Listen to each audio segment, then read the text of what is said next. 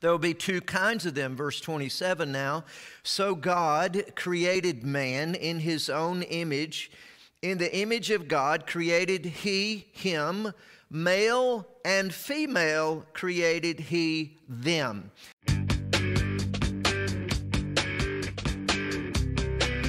And so he made two kinds under the umbrella of mankind. He made a male kind and he made a female kind.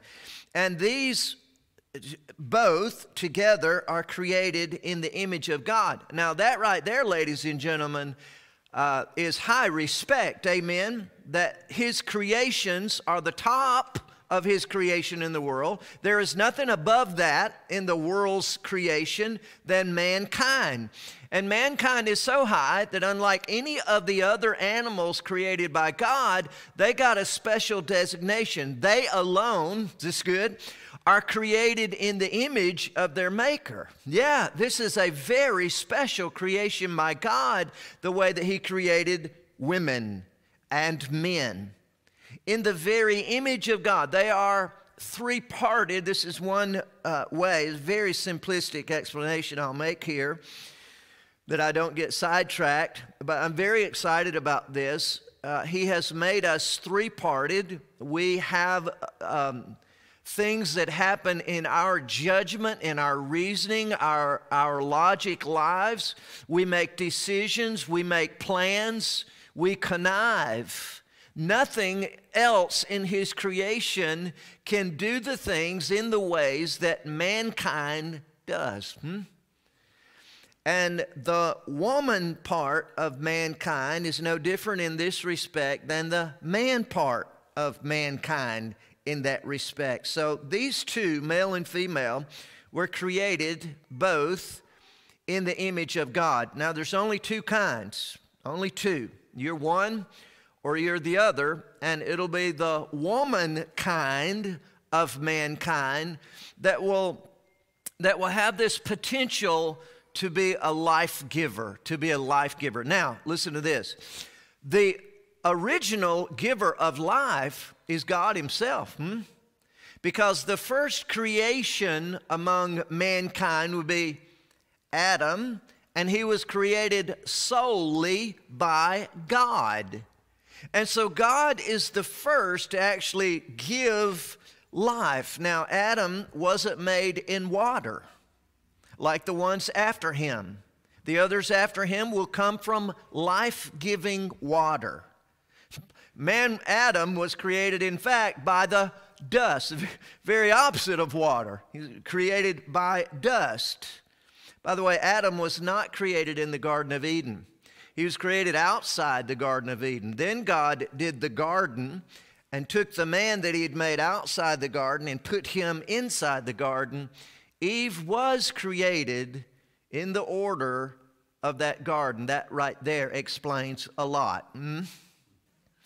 So here's the creation of mankind then, male and female. Now skip over to chapter 2 and pick it up with me. Genesis chapter 2 and verse number 17. But of the tree of the knowledge of good and evil thou shalt not eat of it, for in the day that thou eatest thereof thou shalt surely die. And so mankind had a wonderful creation in the image of God, given dominion over everything, and now the two are living inside the order of the garden. There's one thing that will change it all, and that's what the warning is for in 2:17. It's the warning against sin. Don't take that which I have not given you to eat.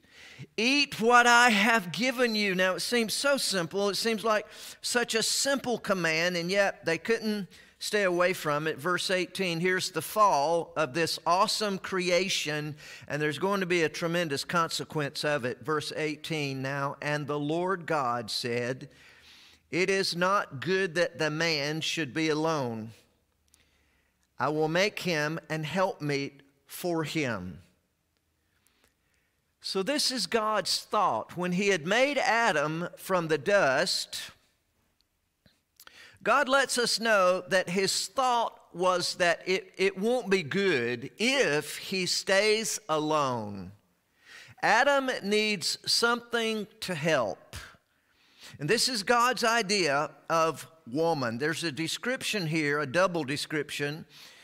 In the very end of verse 18, he uses this word help and he uses the word meet. I want to break this down a little. This word help in the Hebrew is azer. Azer. It means helper, helper. This is a special helper. In fact, the Lord used that same word of himself later in the Bible, azer, E-Z-E-R, for your notes, this word helper. The Lord used that word of himself to describe a situation that God would save man out of a desperate situation. That's how God uses the word azer, helper, of himself regarding man.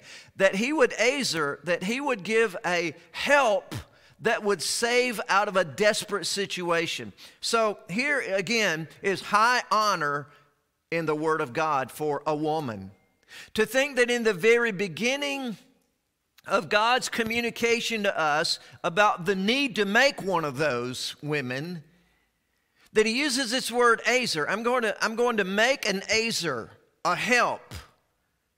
That could possibly mean that the reason for the construction of this woman is to save a man out of a desperate situation. Is that good? Is that good? If you're married today, if you are a married woman today, do you realize that this is a part of your role possibly, that you would save your husband out of a desperate situation?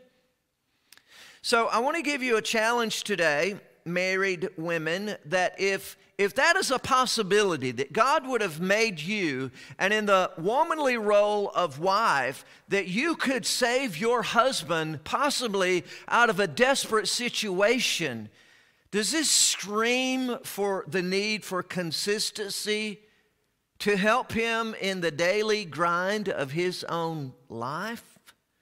Oh, yeah. Ladies, please don't look for a mountaintop experience that you'll pull him out of the well one day in his life, but look for a consistency of a day-to-day life that you help him in many ways. Maybe that he won't end up in a disastrous situation that he needs to be pulled from the soup. But what high honor God gives this place of womanhood. The second word here is meet. It's not one word cobbled together. It's not helpmate. That's not the word. It's help, meet. If you put those two together, it destroys the respect of a woman. It's not helpmate.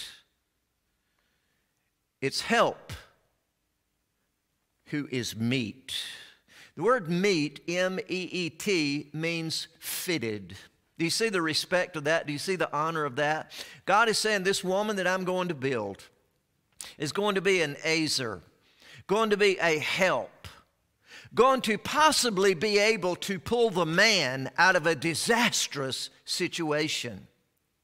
And this woman that I'm going to build is fitted for the job. Fitted. Meet means able, up to the task. That's what God is going to do when God builds woman.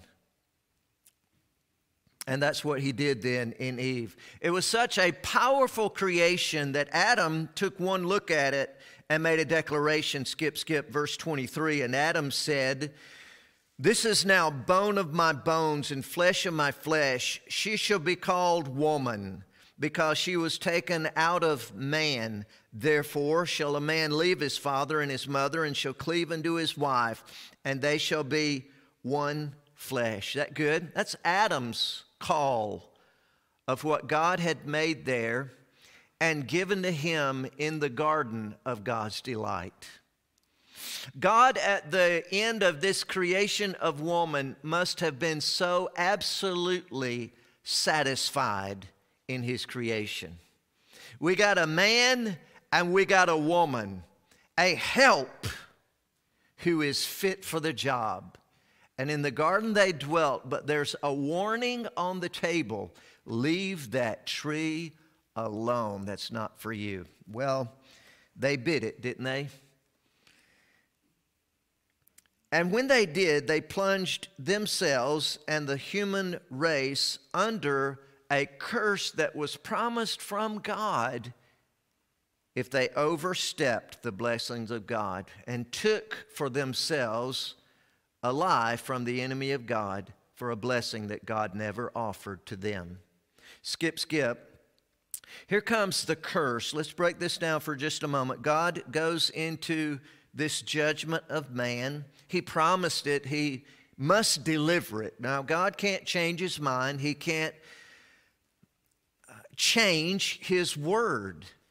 He's told him the consequence, and now here it comes. He goes very specific, Moses does, in his description of the Lord's words now as he deals the blow that describes the curse. Genesis chapter 3 now. In verse 14, first the serpent, and the Lord God said unto the serpent, because thou hast done this, thou art cursed. Leave that one out. Verse 15, he says, I will put enmity between thee and the woman, and between thy seed and her seed. It shall bruise thy head, and thou shalt bruise his heel. Just want to read this verse and make a note here. You see how important this is, that the woman be who she is? That the woman be the one that what she was created to be. By the woman doing the job she was created to do, she will save man from a desperate situation. It will be through the offspring of woman that man ultimately has a deliverer. And you can't get any more desperate than that situation. Amen? There is such honor and respect for women when we don't even have to study it very deeply. We just read the Bible story of woman. Verse 16, here comes the woman's curse. Unto the woman he said, I will greatly multiply thy sorrow and thy conception. Notice that a lot of this curse has to deal with the reproductive ability of the woman, listen to me, that was never given to the man. It will be in the very giving of life that is couched this pain and sorrow under the curse. Now, this wasn't planned before, was it?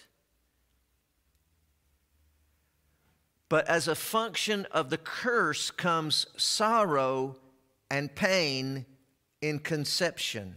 In the middle of verse 16, in sorrow thou shalt bring forth children, and thy desire shall be to thy husband, and he shall rule over thee. Explain this. The last end of verse 16, thy desire has the idea that, woman, you are going to so desire to rule over your husband. But it's not going to be that way in my order of things. It's the man in this cursed situation, in this fallen existence. It is going to be the man who rules the union. And so forevermore, then, there will be struggle over this arrangement under the curse in the garden. There had not been an explanation like that before. Clearly, Adam was created to lead in that relationship, but now this will be spelled out that the woman is going to want to lead the husband, but that's not the divine order of things. Now, is this to say that the woman is less than the husband? Absolutely not. Do you see that would contradict the very flow of the book of Genesis? The woman is created in tremendous honor and respect by God. But now under the curse, the order is that she will not lead in the relationship with the man, though she desires it. But that the man now is shouldered with that responsibility to lead her. That's the divine order of God. It means nothing towards the idea that the man is superior to the woman. How?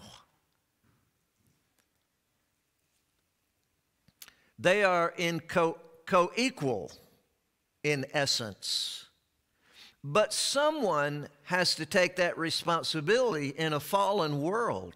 You see, things are out of bounds now.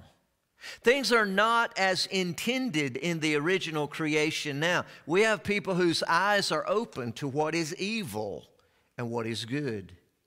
Man can now make a pattern of choosing what is evil in the world. And now in this union of two who are both fallen and both who are cursed, in the wisdom of God, God says, I need to establish a divine order of who's actually in charge when it comes down to that. And it's going to be this guy and not the woman. That's just God's divine order. This is not disrespect. This is divine order. And this has been so misaligned, so misunderstood. Some have taken advantage of this, and some have, frankly, cursed the woman themselves. No, she's under enough cursing from God, amen, without any added to it. The man himself is also under a curse. This is not about ability, that he is better in his ability than she is. This is about being assigned a role from God. From the beginning, after the fall, it was so in that way. Adam's curse, verse 17. Unto Adam he said, because thou hast hearkened unto the voice of thy wife, and hast eaten of the tree of which I commanded thee, saying, thou shalt not eat of it, cursed is the ground for thy sake. In sorrow shalt thou eat of it all the days of thy life. Thorns also and thistles shall it bring forth to thee, and thou shalt eat the herb of the field. Verse 19, the final word on this curse. For man, in the sweat of thy face shalt thou eat bread. Whenever I read that verse, I think back to my early childhood as these ideas were being formed in my head. And I remember my daddy with a lawnmower. That was before we ever had a riding lawnmower. We only had push mowers. And we must have had a half dozen. You know why any man has a half a dozen of something? Because others don't work. And I remember my daddy just pretty much being in a fight with the lawnmower. It must have been 105 degrees that day. And I remember my daddy's face, and all the sweat was broken out on my daddy's face. And he had pulled on that cord 1,000 times, and that mower just wouldn't go. And my daddy was talking to that mower when the preacher pulled in. And I remember thinking in my life, don't ever get that way, Freddie. Don't ever get mad at things, because the poor old mower can't help it. Don't ever get yourself so flustered, so red-faced, and so sweat breaking out on your face that you would be embarrassed if the preacher pulled in. I remember thinking these thoughts. But this is the kind of existence now that man is going to be dealing with. And you see, people are always trying to make this a battle between a man and a woman, and they're somehow no, look, they're both busted under sin. And they're both living under a cursed situation now. And he's going to be sweating, and he's going to have his sorrow, and she's going to have her sorrow. And they're going to have sorrow together. It'd be a whole lot better if they worked together in this, wouldn't it, than that they worked apart. But we're going to have trouble. There will be trouble. And so they both now are involved with the curse. Now, while we're here, Genesis 3, look with me, verse 20. Here's the first use of the word mother in the Bible. First use in the Bible. Here it is. And Adam called his wife's name Eve. What a beautiful name. Eve. Because she was the mother of all living.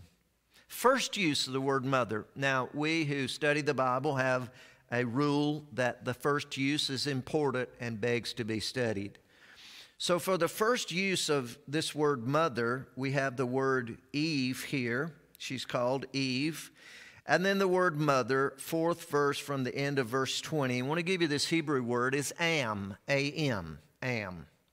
Sometimes spelled M, which also is a beautiful name for a girl, in my view. God must have thought so too. He's the one who gave the name. Am or M, and it means this, strong water giver. That's the word mother, strong water giver. Who did the name? God. She is a strong water giver woman. This in the very name of mother. Strong water giver. You could write a book about that. Strong water giver. And yet people so rush to the conclusion that woman is inferior to man because of what has happened now in the garden in the fall. She still holds this respect from God, that she is the strong water giver. And that didn't hold true. That respect didn't hold as man marched out of the garden and into what we look back on as world history. And woman, female, mother walked into an ancient world where women were unheralded, pretty much unheralded in history. Now, every now and then a woman comes out and she becomes a leader of some type. In the absence of a man, she may be a Deborah ruling as a judge in Israel. But the force of human history in ancient times is that woman was pretty unheralded. She was not written of. They did not testify in a court. What I'm telling you is that in contrast to what God has established in the honor, the respect of this position as woman, female, and mother, that actually man's history doesn't honor the woman in that way.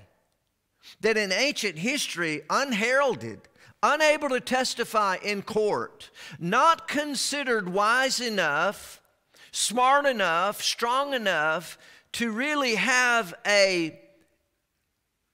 impact, an influence in the affairs of a man-dominated world. But what you find if you stick to Scripture is that God never changed His mind, that God respects, that God honors this thing that He made, that He built, that He had an idea for.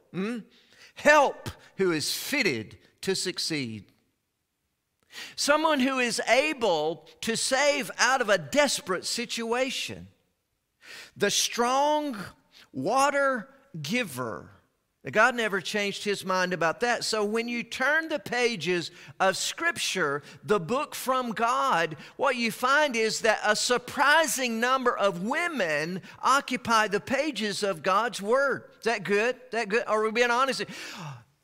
In a different way than the history of woman in the ancient world, you see God pulling these faces and names out of history and showing us in the Bible what woman has done in her place as strong water giver. Let's name a few.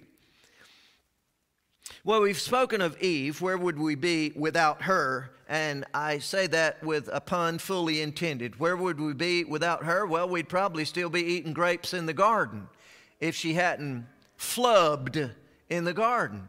And yet, if she doesn't hold down her responsibility as strong water giver, we don't even exist. So because of her sin, okay, we still exist. We're under a curse, but we exist. But take away the giver out of water, who is strong in what she does, we don't exist. How about Jochebed and Miriam? Jochebed is the mother of Moses. You remember this? The Hebrew women were put under a death purge. Kill that baby, kill that baby. And Jochebed disobeyed the authority. The Hebrew midwives were going along with these ploys that we've got to save the babies. And that baby boy had a shot to live when Jochebed, by faith, put that baby in a basket and floated it in the river. And his sister Miriam later is going to lead worship as they leave that awful land of slavery and go out towards the promised land. It'll be Miriam who leads the worship of God, led by little brother Moses. Is that good? Is that good? Where would Moses be without Miriam, who went down and watched that little basket float in the river, who made sure that she would be the communicator, that she would be the interceder, that she would make a way that that little baby boy in that basket, in this venture of faith, that because of woman, he would be plucked from a disastrous situation without her involvement. Is that good? Is that good? Jochebed, Miriam. How about Rahab? Here's a foreign woman who receives the two spies, and by her faith in God leads those who pursue them astray. That this woman Rahab is thought of as a hero among Hebrews because she pulled them out of a disastrous situation. Is that good? And she was promised her temporary salvation and all her family members who could get in the house from which that red rope hung from the window.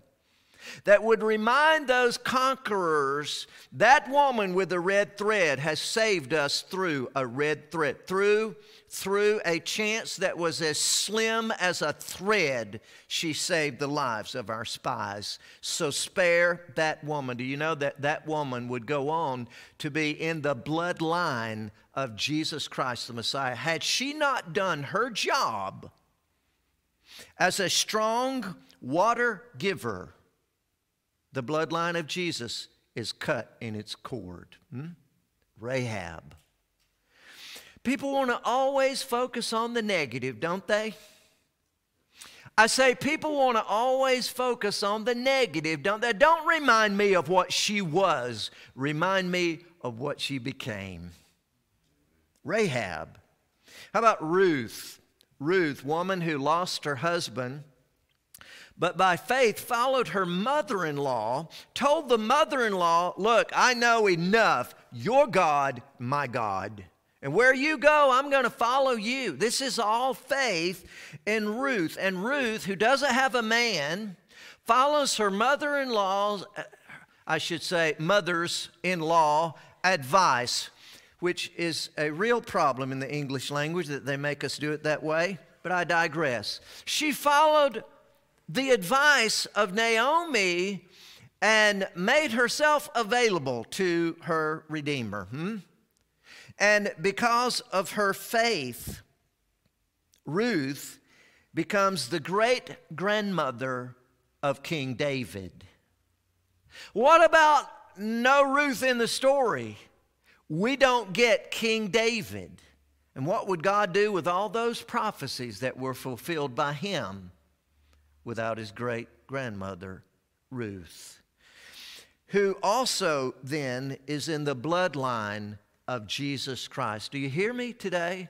In this respect and honor given the woman in God's Word as she held her place, despite all odds and despite some awful circumstances, these women who came out of the woodwork to stand in their faith when it seemed like all odds are headed toward failure. And there they go and become strong water givers of life that change everything in man's history. Here's another one, Esther.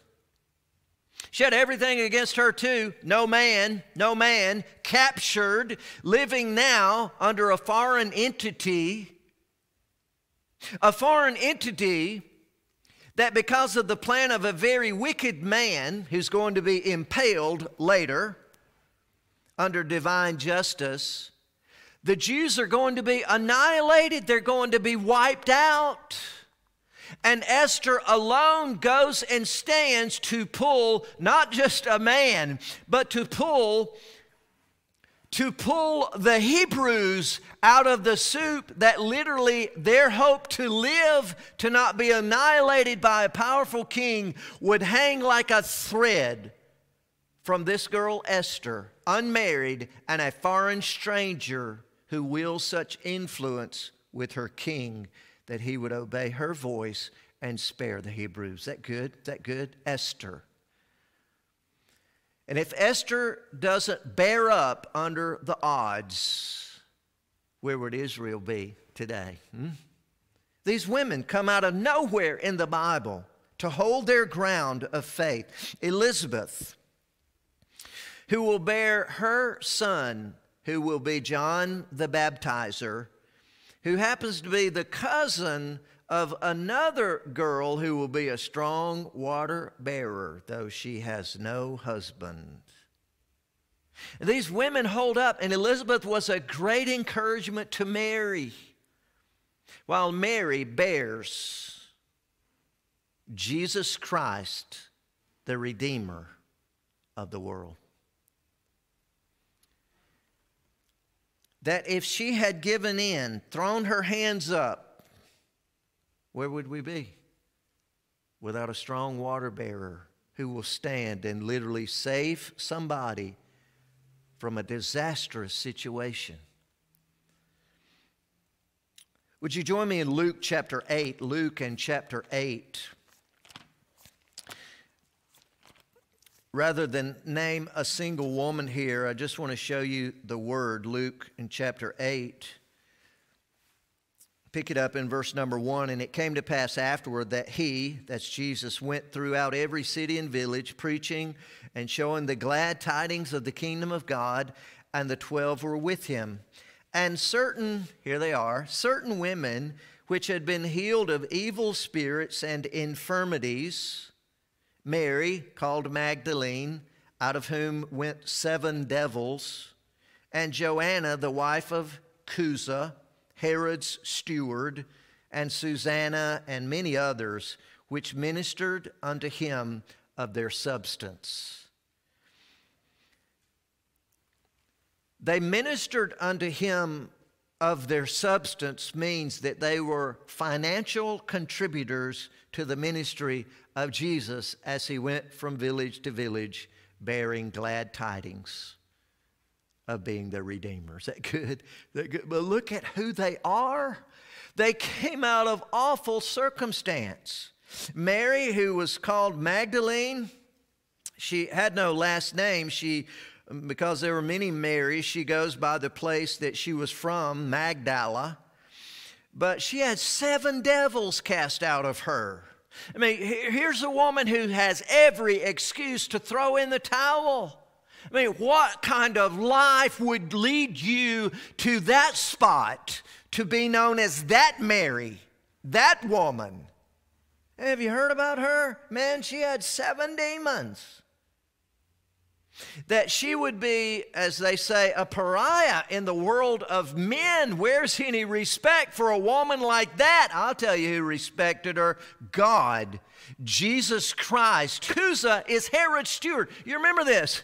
She's married to the man who keeps Herod's house, Herod the man who tried desperately to kill Jesus before he could ever see the light of day, or ever be known in history, or ever go to a cross, or ever make promises of the coming kingdom of God. She works, her husband works in that household. But there she is, supporting Jesus along his way as he bears glad tidings in the world. Susanna and many others, says here, many others of these women who ministered unto him. God bless the woman who supports the ministry that bears the gospel to other people. Amen. I'm trying to make this point here to you that in the Bible, woman is a place of honor. It's such a place of respect from God himself, from the top down. But it wasn't always held in human history. No, she was looked down on, despised. Not so in the Bible. The widow Remember her story? Luke chapter 21, if you want to go there. Here's Jesus standing by at the temple, and they're giving their gifts. They're paying their alms. And here comes a woman who puts in 2 of the tiniest coins that they knew. She gives the widow's mite. The widow's mite. Now, there were plenty of people who gave more than that, but she gave the very smallest gift available, the widow's mite. But, buddy, she had Jesus' full attention. And Jesus knew full well it might be the smallest gift, but of the percentage, it's the greatest given because she gave her all. I can tell you, as someone who is supported from the grace and favor and kindness of others in my own ministry, that it's not always, hardly ever is it, the value of a gift, but it's how much kindness is poured through the gift. And a very small gift can mean the house of encouragement. And, buddy, it shook Jesus that day to watch her and what she gave. How many women through the course of history have done a little bit of what they could do and changed the world? Let that ripple for a while. And we're still talking about that woman whose name we don't know because of the little bitty thing she gave on that day. And the ripples go on and on and on and on. She's a strong water giver woman. And then Lydia. Remember Lydia, Acts chapter 16. Paul the apostle on his journey now, he crosses a body of water, takes the gospel to another continent, and meets Lydia, who is a wealthy seller of cloth. That woman is for God. They're praying to God, but Paul introduces her to the Savior. Lydia becomes a devoted believer and has the host home of the church of Philippi, where Paul would make his headquarters in that area of the world. Lydia, seller of purple. What a great woman, and so respected by God and is known throughout the world today. I saved one in the very end, but would you meet me in 1 Timothy chapter 2? 1 Timothy chapter 2. Let me explain here what you might consider a very controversial passage. I don't think it should be. I think the Bible's very clear in its meaning here of what this is. This is Paul the apostle dealing with Timothy in the matter of order in the local churches. And he says in verse 11, let the woman learn in silence with all subjection, but I suffer not a woman to teach, nor to usurp authority over the man, but to be in silence. What we're talking about here is in the order of churches. This is not that Paul puts a gag on women and says, you stay home, don't do anything, don't say. No, this is the order of church. Women are not to teach and to usurp authority over men in the church. This goes back to the divine order that God set way back under the curse after the fall.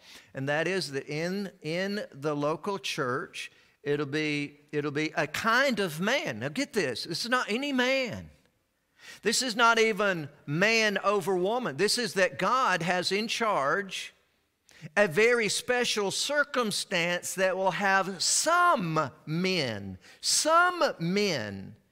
who will be teachers and in authority of the local church, but not a woman at all.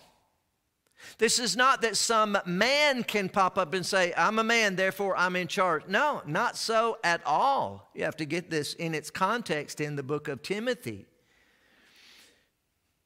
But the authority person in the local church is not to be a woman. This is not that she couldn't. It's that this is not God's divine order all the way back from the book of Genesis. Does she have a place? Oh, yeah. She's a strong water giver. What kind of fool would not give her a place of respect, a place of honor? Verse 13, for Paul explains himself, Adam was first formed, then Eve, and Adam was not deceived, but the woman being deceived was in the transgression. Notwithstanding, verse 15 now, it's a very important word, notwithstanding. What he says in verse 13 and 14 is kind of tough if you're a woman. That's tough. Adam was formed first, and Adam wasn't deceived, but Eve was. That's just tough to swallow. But ladies and gentlemen, that's just true history of what happened. But look at that word in verse 15, notwithstanding. That lies in contrast to any dishonor that might be attached to woman, to any disrespect that might be final under verse 13 and 14. Yeah, she fell, okay, and she was cursed, and she's lived under it ever since. But these women of Scripture, buddy, they held their ground and walked by faith and have their place among those strong water givers. It says, notwithstanding, she shall be saved in childbearing if they, he changed the tense here. Do you see this? She and then they. So Paul is not talking about a particular woman. The salvation that's here is not about eternal salvation from sin into eternal life. This saving here is that her life will be, her usability, her function, her purpose, her reputation will be saved. She will not be known by verse 13 and 14. She will be known as strong water giver. Is that good? That good? She's going to be known for her childbearing. Now, this is to speak of womanhood. This is to speak of womanhood. We know that all women are not to marry.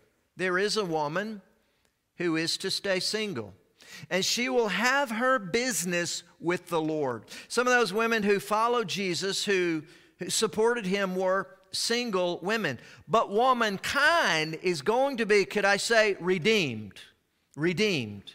Purpose will be redeemed in the childbearing aspect of what woman does if they continue in faith and charity and holiness with sobriety.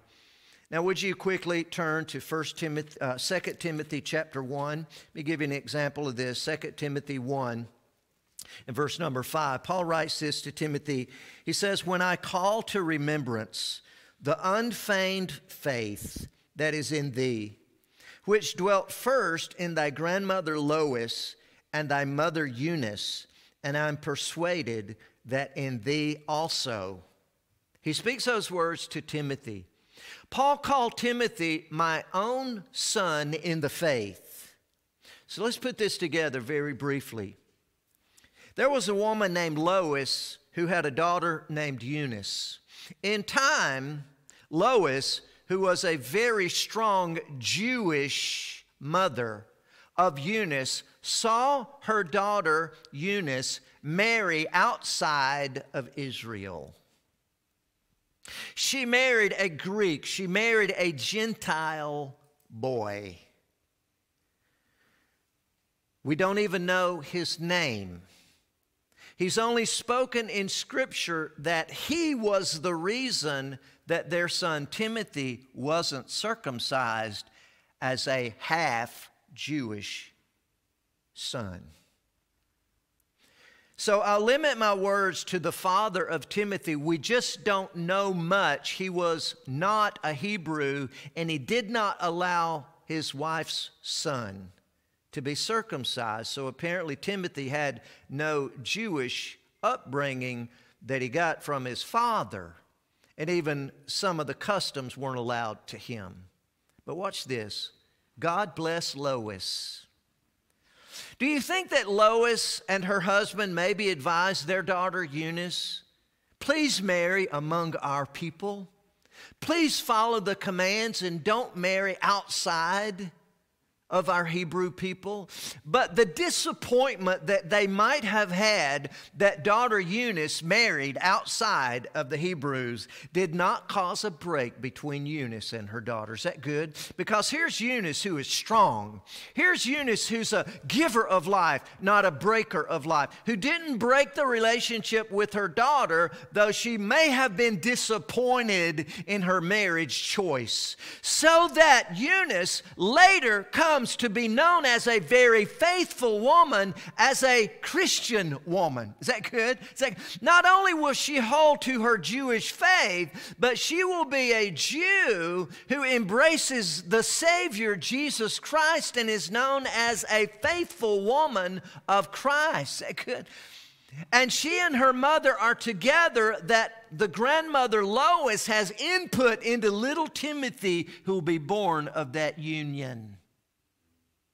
This is a strong woman, strong in faith, strong in love, strong in kindness, strong to be a life giver, strong to hold everything together when she could be a powder. She could stick that lip out. She could cut Eunice off. She could make those family reunions miserable places to be. She could start the gossip mill. She could be the mother-in-law no one wants to be around. She could cause that family to be divided, but no, Lois holds the ground for that family and has the joy to see her daughter Eunice raising her son in the truth of Scripture. That Paul the Apostle later would say, boy, Timothy, I know your grandmother and I know your mom, and they had unfeigned faith in Christ, and I'm convinced you're just like them. And I'm glad to be known as your father in a spiritual way. Lois and Eunice. And they will end our parade, our journey through the Bible, as we look at these women of history who stood their ground and reflect right back to us the glory of God who respected them so. Ladies and gentlemen, I want to tell you that women in the world today are being pressed and pushed and cajoled into a different mold than this place of high honor and respect assigned by God their Maker. Be very careful and walk in the truth as a woman, as a mother, with the God who made you. And though we are all fallen now, we still carry the dignity as we become more like the one who created us in the beginning. Let that be you. Let my wallet be your sin. This is what the fall means to us. That each one of us personally has embraced sin, disobedience from God and His Word. Let that be God. He has no sin. We do. And our sin is a barrier between us and God. We can't get to God. He loves us, but He hates that which separates us from Him, and so He did something about it. Jesus Christ came through the bloodline of Rahab and Ruth. Jesus Christ came into the world, fully God, fully man, and the Bible says that He took our sin, bore it in His own body, paid the death penalty for it. He did that for you, friend. And 3 days later, after a bloody death, paying for your sin, He rose from the dead. There's your victorious Savior, Jesus Christ, alive today. The barrier's been removed by Him. The payment's all been paid by Him. He would gladly give you eternal life today, a home in heaven whenever you die, but His very presence would be with you in the family of God if you believe Him today.